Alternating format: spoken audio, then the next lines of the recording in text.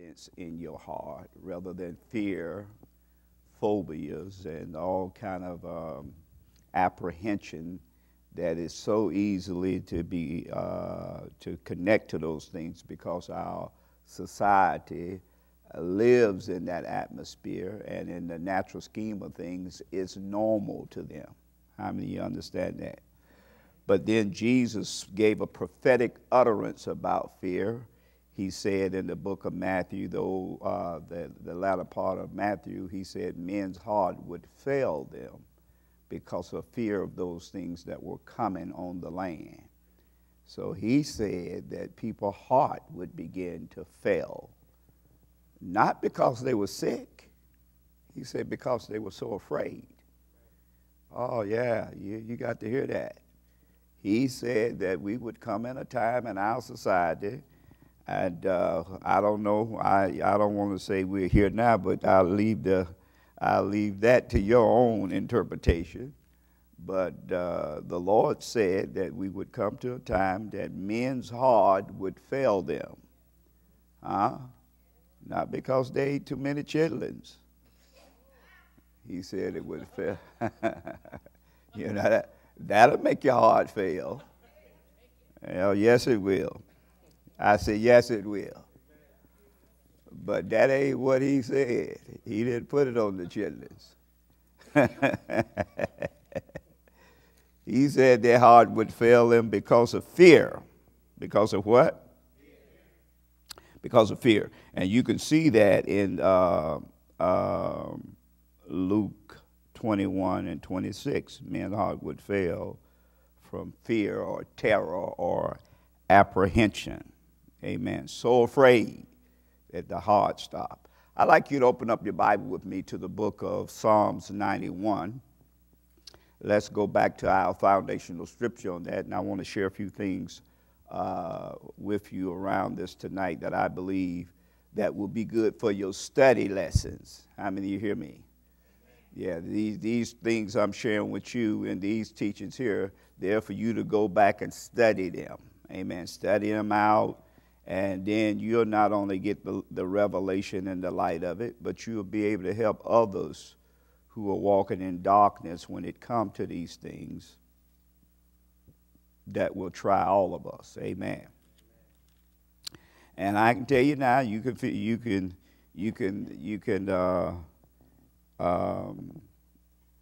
know for sure that there are going to be some situations where the truth of these teachings are going to be necessary for you to live in victory. In Psalms 91, starting at verse 1, it said, "He who dwells in the shelter of the Most High." I'm reading from the NIV, so that's why my variation a little different from yours, but we end up the same place. "He who dwells in the shelter of the Most High will rest in the shadow of the Almighty." Ain't that beautiful? That there's a place in God you can rest. I mean, when you talk about resting, it is the absence of fear. And fear can come to you for so many reasons. Well, I won't even begin to deal with all the reasons why men and women live in fear in the times we're in, but there are so many of them. And I do know that God can bring you to a place that you live beyond the terror that's in our land. And it said, "I will say of the Lord, he is my refuge and my fortress, my God, in him in whom I trust. Surely he will save you from the foulest snare and from the deadly pestilence. He will cover you with his feathers, and under his wings you will find refuge. His faithfulness will be your shield and rampart." Verse 5, read it with me. "You will not fear the terror of night, nor the arrow that flieth by day, nor the pestilence that stalk in darkness, nor the plague that destroy by midday. 1,000 may fall at your side, 10,000 at your right hand, but it will not come near you." And the believer shall say. You ought to praise God right there for that good word. Because what he's telling me and you, that we can live and don't be afraid. Now, I'm telling you now, people will tell you, now there ain't no such thing that everybody's afraid of something. Well, the Bible didn't say so. The Bible didn't say so. The Lord told everybody that follow him, be not afraid, only believe. Told Joshua following Moses, he said, be of good courage, be courageous. You know, for the Lord your God is with you wherever you go. Then he said, but only be thou courageous. Then he also said, be strong. Why you have to tell somebody, be courageous, be strong? Huh? Why you got to tell them that? You're telling them that because some things going to come to challenge what I've said to you. That's why God's telling you that. And that's why he's telling me and you what he's telling us about living beyond the terror that's in our land. Because there will be circumstances, there will be situations, listen to me, and you better believe me, that the devil himself creates to do nothing but circumvent the faith that's inside of your heart that is necessary for you to please God. Your good looks, it's all right. Thank God for them. But that don't please God. Huh? The Bible shows us, and I showed it to you when we was talking about over there in Matthew 16 and 13, where Jesus told Peter, upon this rock I will build my church. He said, and the gates of hell will not prevail against it. Prior to that, he told him, blessed are you, Simon Bar-Jonah, for flesh and blood has not revealed this unto you, but my Father which is in heaven. I shared with you Sunday, for every situation, there's a spiritual truth and a natural truth. What I say? And the spiritual truth will change the natural truth. I don't care what it is. It can be changed by spiritual truth alone. For every situation, you have a natural truth and you have a spiritual truth. And the spiritual will change the natural. Now, I said something to you, and I want to say it again to you because you need to understand this. That's why it's so important that we understand when Jesus said, upon this rock I'll build my church, he's telling you, I am the builder of my church. And when you talk about the church, you're not talking about these four walls here because this is a building. The church is me and you. Me and you is the church of the living God. So what the Lord is saying, I will build you the way I build you. Talk to me. And he can build anything. And I want to tell you something about the Lord and his building. He don't stop till he finish. Come on, somebody. So whatever he started with you, he finishes it. And nothing intimidates him when it comes to finishing what he started. So he said, I'll build my church. And he told Peter, he said, but blessed are you. For what was revealed to you was not by flesh and blood, but my Father which is in heaven. So he was in essence telling Peter, Peter, you got inside information that's outside of human reason. You know something that your head didn't teach you. You know something that you didn't go to school and learn. Thank God for education.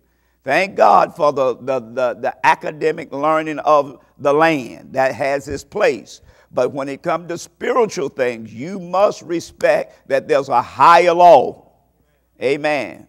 And he said, that's what I build on. So in essence, what the Lord is saying, I build by revelation knowledge. You see, once you get a revelation of any truth from God, it empowers you to walk in the power of that truth. So many people can sit down in a Bible study on a Sunday service, and, you know, preachers like me who can teach and preach it both, I can teach you into a frizzy sometime. But that alone is not enough to give a person victory, believe it or not. That, you know, thank God for great preachers that are in the land that can preach you till you need an oxygen tank to come up for some air. But that alone don't guarantee you victory. I'll tell you why. Because until it come inside of your heart and the light come on. So that's how you know God's book is the Bible. This book ain't like no other book you read. I don't care what it is. Because this book is God-breathed. Meaning God is in the scriptures. And at any given time, a scripture can come alive right while you're looking at it. And you thought you had read and understood it, and all of a sudden you see so much more than when you read before. So what that go to show you, that the scriptures is just full of the life of God. And at any given time, God can give you something out of one scripture that you done read in one season, and he'll take that same scripture and give you something that is so relevant to what you're facing or going through right now. And by getting that light, it dispels fear from you. It dispels darkness from you. Talk to me. It take anxiety off of you. It take depression from around you. Come on, talk to me. Yes, it will. It'll liberate your spirit. And it is not but the scripture. Matter of fact, let me be honest with you. You know, you can get that and you just reading it. I ain't got to preach it to you for you to get it. No. God used preachers, but he ain't limited to us. Give me some help here. Because in Revelation, he said, blessed is he who read it. He said, when you get through reading, a blessing hits you. There's a blessing come on you when you read the word of God. I can read the Bible sometime. I get so full I have to put it down. Just put it back. Oh, wait a minute, Lord. Wait a minute, Jesus. I mean, you get so full because the word has the spirit connected to it. And so why I said all that to say this to you, because in Proverbs 29:18, it says, where there's no vision, the people perish. Where there's no what?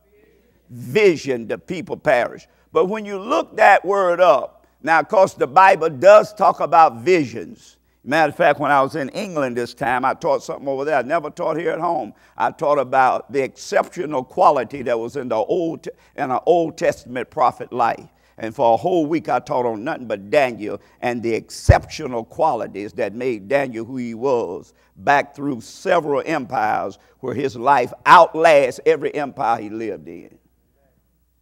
Powerful. He outlived kingdoms and kings. Talk to me, somebody. He became the highest up in the presidential, in the kingdom, and a foreigner at the same time. Give me some help here. What? You got to have something working for you, brother, that you become president of the presidents. Well, that's what Daniel was.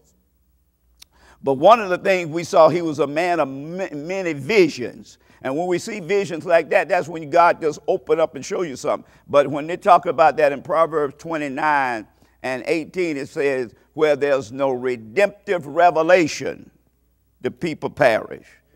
It's saying it's a revelation that you need that keep you alive. It's a revelation that God give you that keep faith in your heart and fear out your life. It ain't, come on, it ain't seeing something out there. It's seeing something in here. Give me some help. And the Bible says when there's no vision like that, that's what make people perish. That's what make people backslide. That's what make people get afraid. Because they don't have notice not any revelation, redemptive revelation. That is revelation that's connected to the rock. That's Jesus. You see things that Jesus paid for, and you have a right to it because it was paid for on your behalf. Are you following me? So so you don't live above the terror and the fear of the land by saying, I ain't going to be afraid. You can say that all you want to and still be afraid, because fear is a spirit. You have to have something that counteracts the spirit of fear. And there are cities you go in where the whole city is fearful. So you come under the cloud of fear. Are you listening to me? Listen, there's something you can get in your ear, a report, and it puts fear in your heart. That's why Psalms 112 say this man's heart is fixed, trusting in the Lord, and he won't be afraid. He's not even afraid when evil tidings. What is evil tidings? Bad news was told to me, but I still ain't afraid. Why? Because I have a truth that is dominating that truth. It's spiritual, and it's the light of God's word. Are you hearing me, Abundant Life? So this is where the power comes from, being able to live beyond the threats of diseases, beyond the threats of accidents, beyond the terror of flying across the waters and flying wherever, or getting on a boat and going somewhere. Talk to me, somebody. Or just cutting all your lights off in the house. Come on, give me some help. Whatever you're afraid of. Whatever you're afraid of. Give me some help, somebody. Huh? How many of you know I need prayer? Every time the doctor pull out a needle, says we just need to give you a shot, get some blood out. I said, oh, Jesus. Is Jesus in here? Needles make me pray. God's man of faith and power cannot stand to see a needle. What I'm trying to tell you, everybody has something that challenges your heart. It doesn't matter what it is. God commands us not to be afraid. Are you listening to me? I told you there's four things the devil used to impose his will on the life of a believer.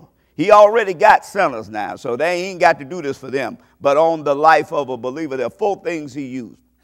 Number one, we told you that fear was used as a synonym for terror. So fear, number one, he uses fear to impose his will. Why do he want fear in your heart? Because once he gets fear inside of your heart or your thought life, he controls your behavior. He knows without faith you can't please God. And when you're full of fear, you're not full of faith. And I don't care how desperate your need may be, God is not obligated to show up until the fear get out your heart. Are you listening to me? So he used fear. Then the next thing we said was frustration. Frustration come on people because of their inability to cope. Your inability to cope. You got to deal with stuff. And you can't let it get the best of you. If you don't handle frustration right, you find people who start contemplating suicide. Why? Because I can't cope no more. And then some places they check out because they just can't deal with the pressure of whatever. You got it? So these things are things that the devil used to impose his will on the believer. Then the next thing we told you, not only that, for fatigue. You're just tired. You make some bad, poor choices when you get too tired. That's why we're encouraged all through the scriptures to wait on the Lord, to rest in the Lord, that there's a rest in the Lord. Jesus said, come unto me, all you that are heavy laden, and I will give you rest. He promised rest to the believer. Amen. And you don't need to just rest physically. You have to rest mentally. It can be a challenge sometimes. You can get so tired that your head keep on talking while your body is laying down. Amen. You got to know how to learn how to make your mind rest. And that comes by casting all your cares on him. You got to give stuff to the Lord. Look, Lord, if you can't handle this while I'm resting, then that I don't need to worry about no how. You got to rest in the Lord. Quieten your mind down. Amen. Your mind shouldn't be twisted up like a knot almost. Amen.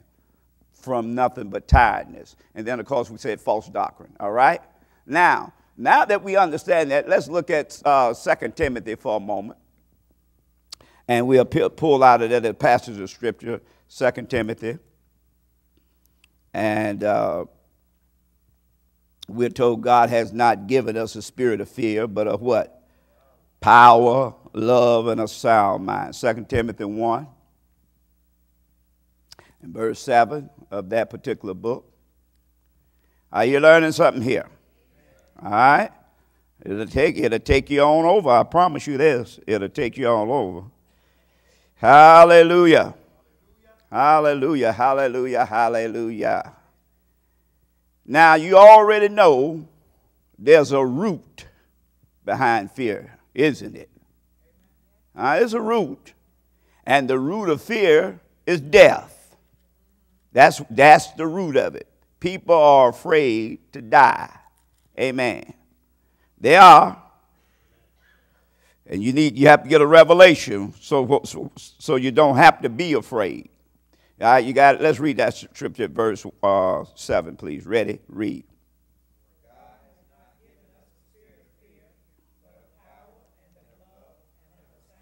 One more time.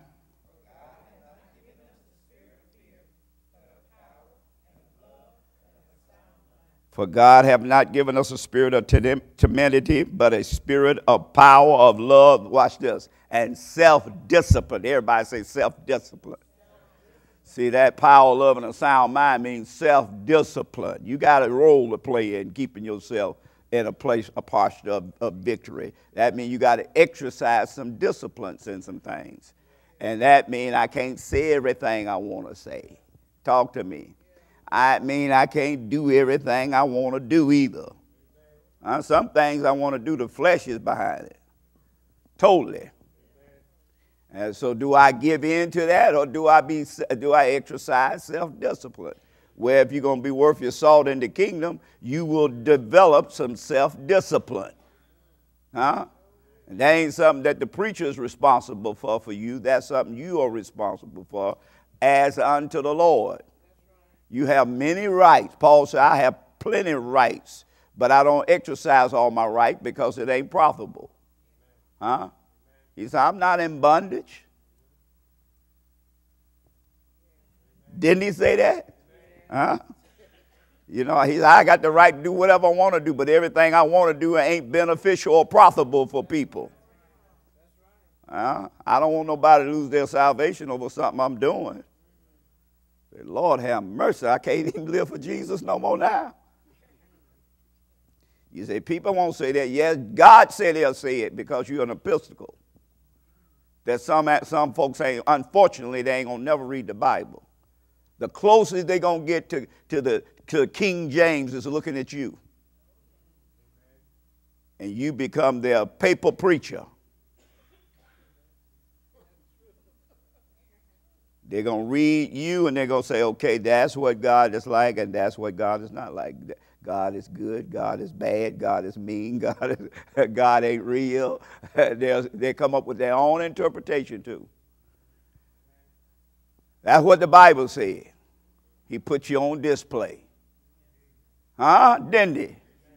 Put you on blast. But that's not negative. That's good. That just means I got to exercise some self-discipline now. I'm not going to cuss you out now.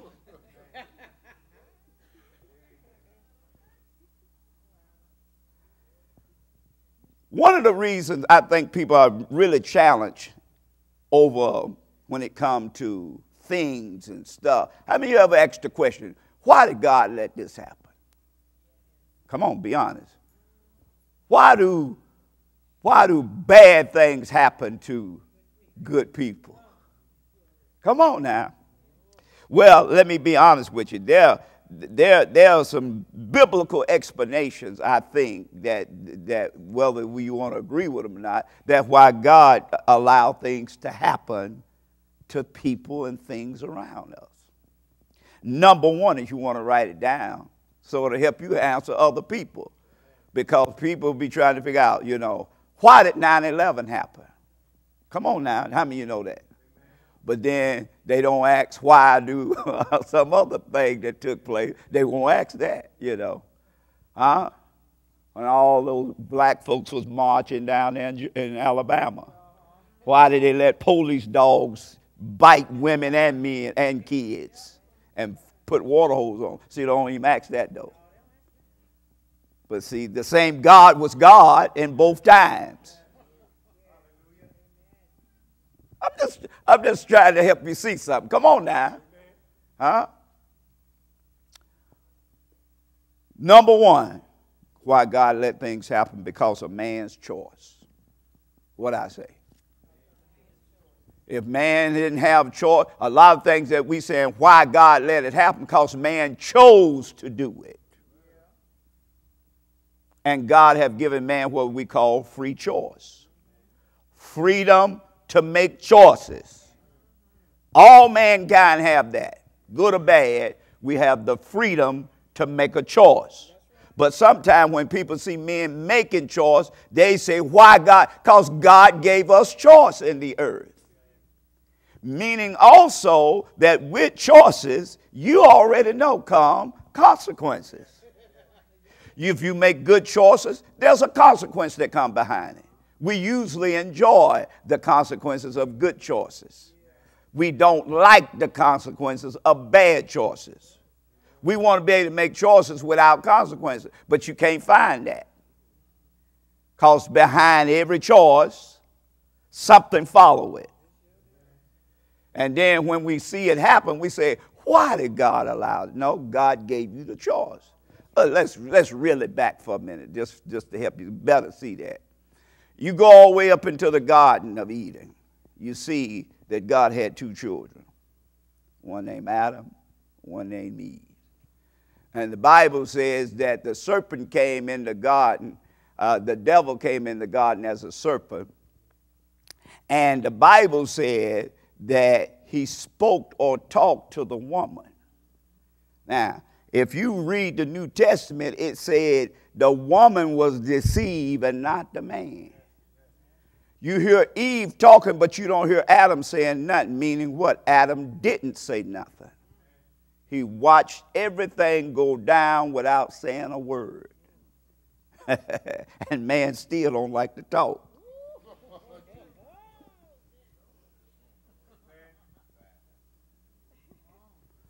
And the Bible said as a result of that it didn't say Eve sinned, it said where one man sinned. Everybody keep trying to blame Eve, but no blame was put on Eve from God. He didn't blame Eve. He said, Adam, what is this you have done?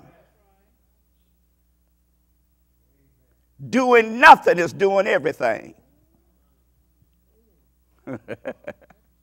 Are you listening to me? You made a choice not to do what I taught you. At least Eve was deceived. If you read the scripture, it said when the serpent said to her, she quoted back to him what God said. She gave the word back. What was the bait that pulled her in? He told her, you're going to be like God. Oh, that's what I want. That's what deceived her. But what did he tell Adam? He didn't tell Adam nothing. Adam just listened to the whole thing and knew the whole thing was wrong and said nothing. By his silence, he took side with the enemy of God.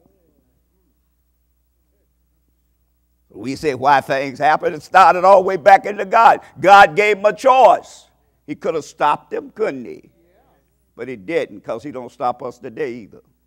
Called choice. Let's go on. All right? Then, once we understand that things happen because of man's choice, the next thing we need to know because of the mistakes and consequences, or we call it sowing and reaping. That you sow in one season, you reap in another. That ain't bad. That's a law. You can make it bad or you can make it good, depending upon what you want to sow. That's what discipline is all about. I'm sowing to get good things in life, so I got to sow for it. I can't be sowing all kind of junk and expect a good harvest to come from it. And yet the way the Bible says the way this earth works now, the long as the earth remains, long as what? Seed time and then a harvest. You don't get nothing no other way in this earth. Do I need to say that to you again? You don't get anything any other way in this earth except you sow in one season and you reap in another.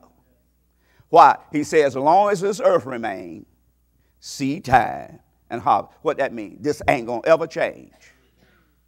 So then, why did that happen? Somebody sold it. And now you're seeing the harvest come up.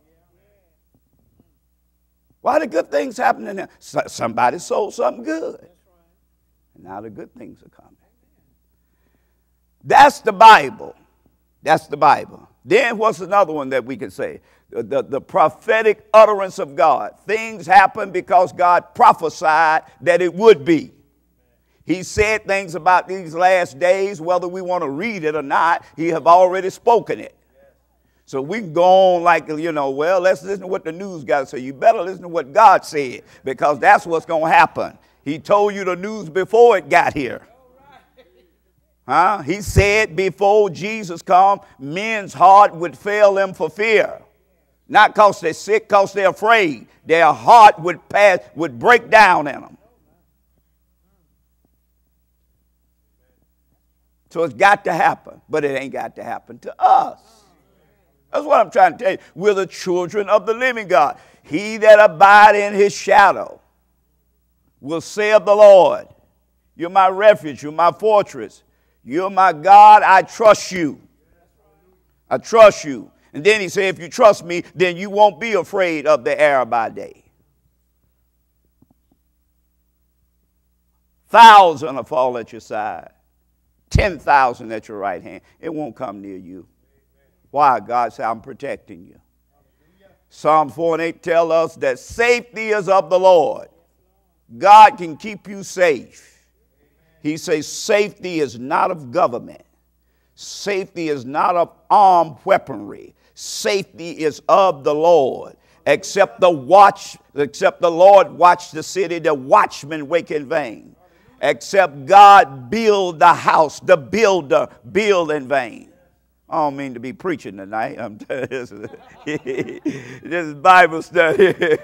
But I'm telling you, you better hear me. Because we got to get to a place that we live beyond this. Because it's here.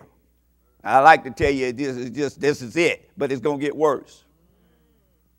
The prophetic utterance of Isaiah the prophet said, rise and shine, for your light have come. And the glory of the Lord is risen upon thee. Listen what he said. Darkness is in the land. Then he said gross darkness. That is darkness that can be felt. What we call kind of darkness that you can feel. It was the plague that was in Egypt. It's called depression.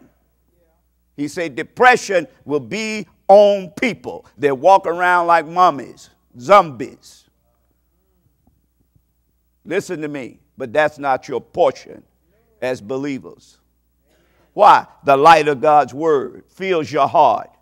When God gives you a revelation, God have not given me a spirit of fear, but a power, love, and self-discipline. Why is that so important? Self-discipline has to do with what you let go in and out your mind.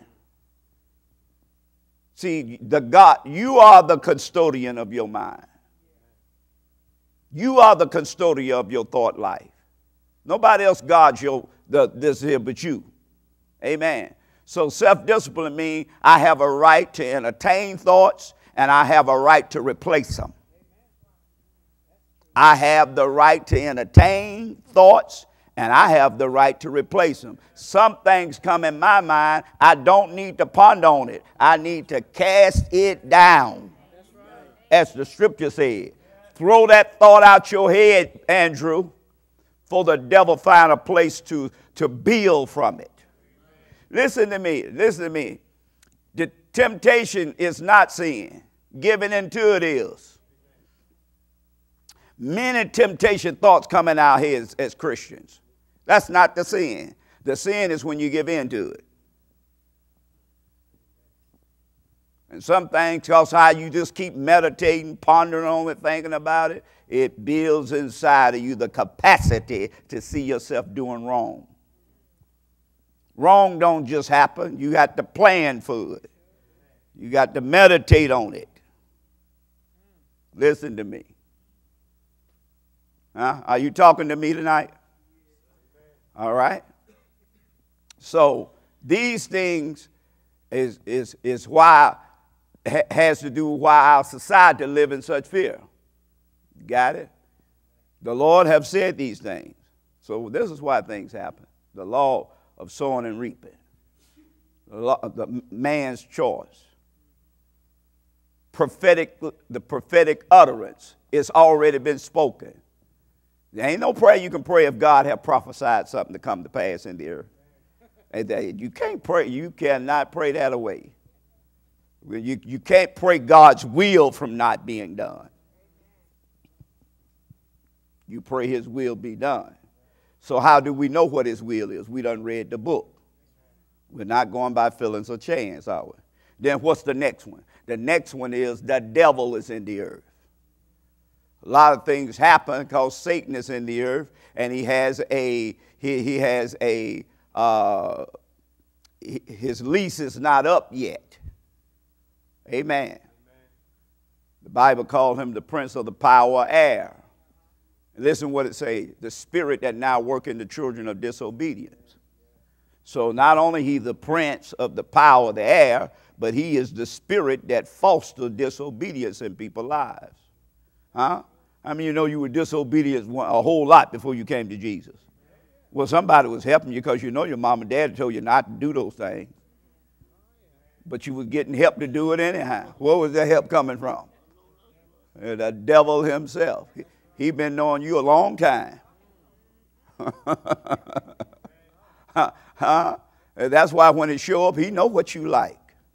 Talk to me, somebody. The devil's tempting me. Yes, and when he tempt you, it's a real temptation. It ain't a temptation to tempt you when it don't affect. I ain't thinking about that. That ain't your temptation. Because your temptation, you think about it. It's real. Huh? He know what men like. Period. Guess what? You know what women like too. Let me give you equal opportunity there. Huh?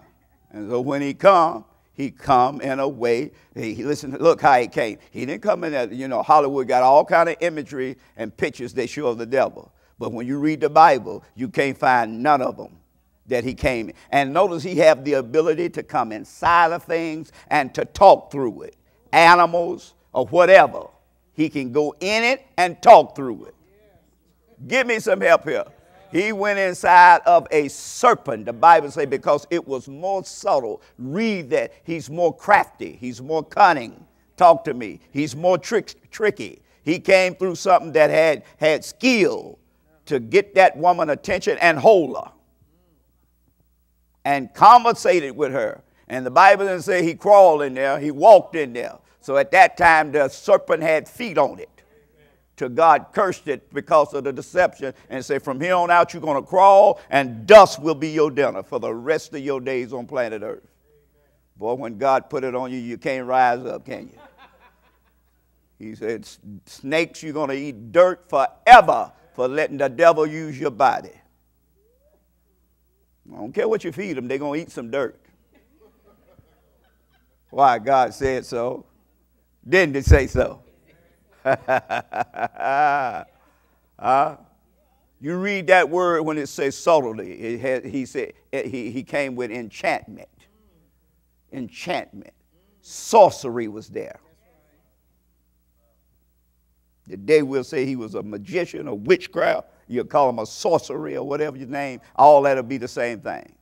And when he gets you, that's how he come today. That's why he like you high.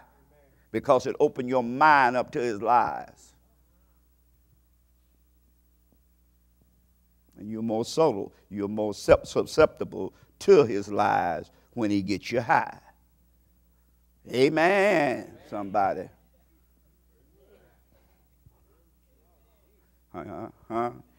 You drink some of that Jack Daniel if you want to.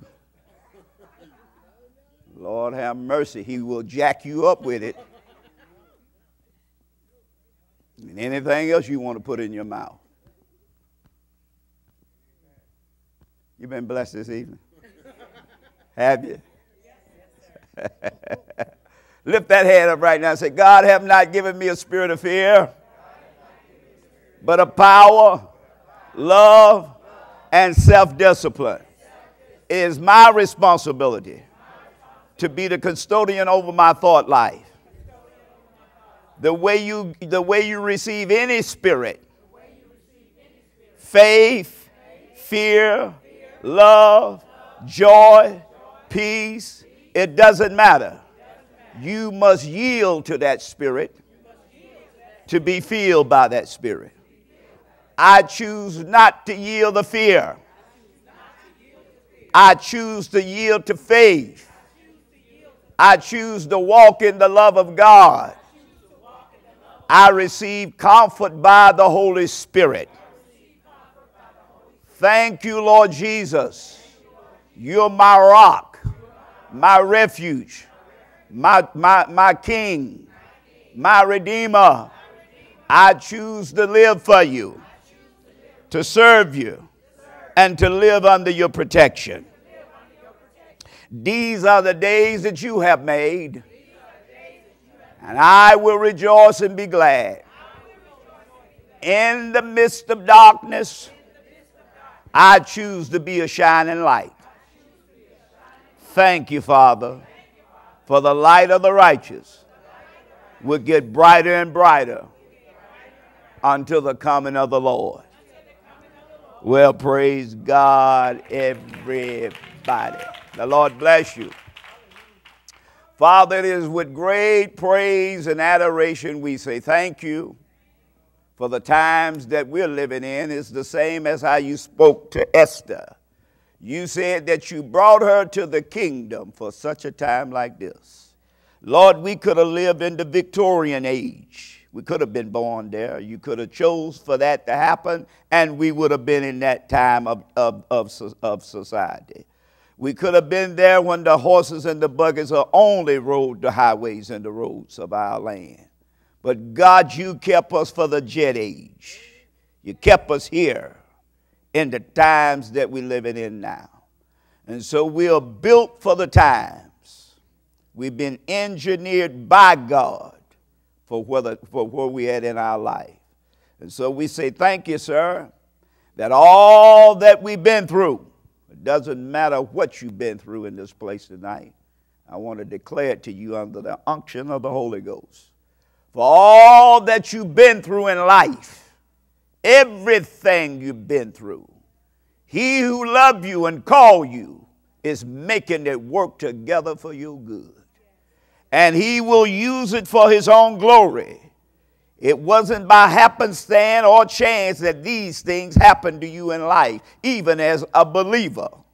You have experienced certain things that have affected your faith, have affected your worship, have affected your walk with God. But even in the midst of that, the Lord have made the crooked places straighten out and the rough places smooth out. And so you will see that he works all things after the counsel of his own will, and that he predetermined all things from the beginning. He declared the end. And so you're here in this time of society of 2015 because your steps were ordered by the Lord, and he has preserved you for this hour. You're built to last. You're built to last. You're built to make it. You're built to finish. You're built to conquer, and you're built to win. So fear not, said the Spirit, and be not afraid. For as the Lord declared to Joshua, so he declared to you this evening. For the Lord your God is with you wheresoever you go. For the fear of man is a snare unto you. Be not afraid of any man. For fear him who have the keys of both heaven and hell. So walk circumspectly, not as fools, but as wise, redeeming the time, for the days are evil. I've called you out. I've called you out. I've set you apart. And my gifts and my callings are without repentance. I will never change my mind about my plan for you, said the Spirit. For I built you for this time. I built you for this season. So rise and shine, for your light have come, and the glory of the Lord is risen upon you. Praise God. Hallelujah. Hallelujah. Hallelujah. Glory to God. Glory to God. Glory to God. Glory to God.